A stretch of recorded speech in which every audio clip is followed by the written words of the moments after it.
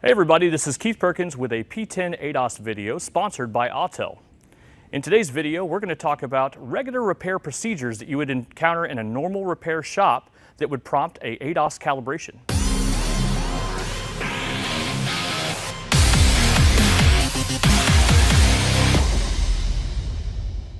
This 2019 Lincoln Navigator behind us, the front grille came off during the replacement of the AC condenser. Pretty normal repair.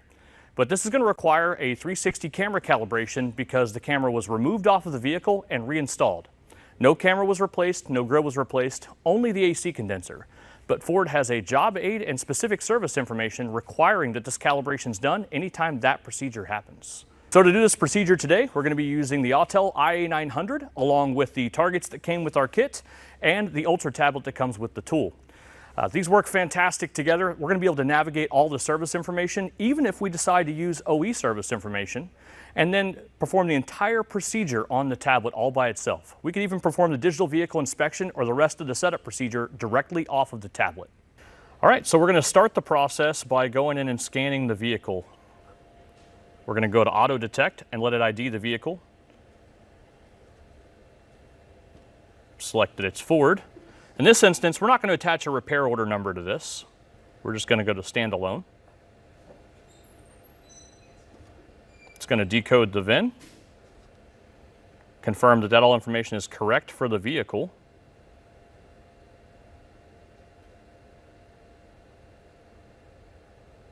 And we're going to perform our fault scan of every module in the vehicle. This happens relatively quickly. And we've got a few faults as the front grille was off of this vehicle and most likely the key was probably cycled on during that period of time.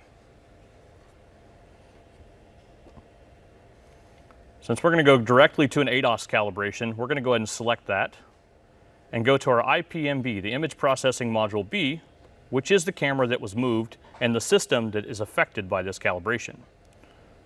We're going to put in the tool that we have repaired our components that are equipped with a panoramic camera or may affect camera installation because we moved the front grille. And we're also going to go ahead and put that we adjusted the position of one of the cameras on the vehicle body because both of those statements are true. These are going to go into our report when we get done. It's going to go through a list of all the tools needed to do the calibration. Let us know the amount of free space required around the calibration and that it must be well lit and no other objects in the calibration area. After going through what tools are required, and some conditional settings for the vehicle, letting us know that we need to make sure the vehicle is in park, that the mats are clean and in good condition, all the camera lenses are clean, which we went through beforehand and actually went and cleaned them manually with a microfiber cloth as laid out in service information. Now we're given our measurement instructions for how to set up the mats. We actually already have those set for you, and we're going to go ahead and continue on with the calibration. Luckily, it's very clear instructions laid out in the Autel tablet. These are derived directly from OEM service information, but laid out in a way that make a lot of sense for a normal day-to-day repair. Continue through the menus here. And now we're going to have to move to the vehicle to do the actual calibration. So it says the rear view camera will be activated when the transmission is shifted into gear reverse, and then start the panoramic system in the center console display. So Zach, if you want to go ahead and put the vehicle into reverse.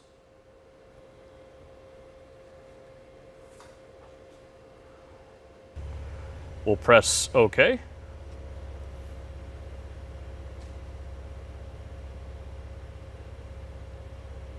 then we're going to press OK to start the camera calibration process.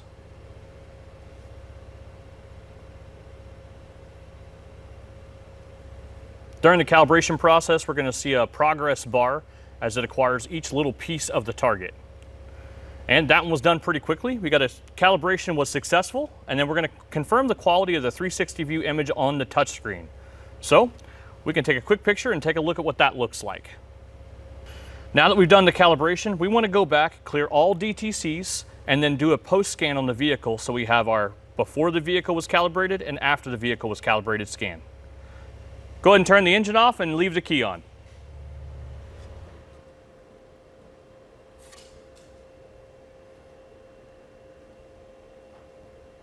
Perfect. We're going to go back to our auto scan. Erase all the DTCs. and go ahead and re-perform our fault scan after we cycle the ignition.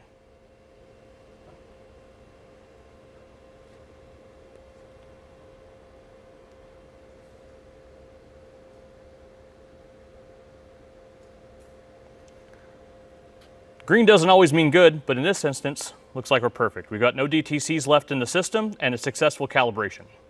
All right, so along with the IA900 instructions that are built into the tablet, because it's an Android platform, we can also jump right on our preferred service information and navigate to compare it, just in case there's a discrepancy in what we see, or we need to go through the troubleshooting steps if the calibration fails or is unsuccessful for any reason. So in this instance, we've got the vehicle pulled up here, 2019 Lincoln Navigator. I'm used to navigating the OEM table of contents, so I'll go through here, select Workshop Manual, go down to Paint and Body, Body and Paint, and we can continue on navigation this way, all the way through the driver's assistance systems. Also, we can just keyword search it and type in 360. We can bring up the 360 camera calibration directly in the service info. The same measurements we receive in the IA900 tablet, which confirms to us everything is set up correctly for this calibration. Also, when we're in the service information,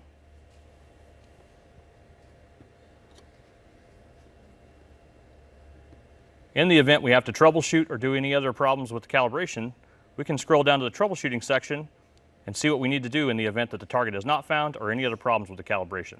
So thanks for joining us today with this ADAS calibration. As you can see, it's a pretty typical repair process that's going to happen in an automotive repair shop. With the IA900, we got it done pretty quick.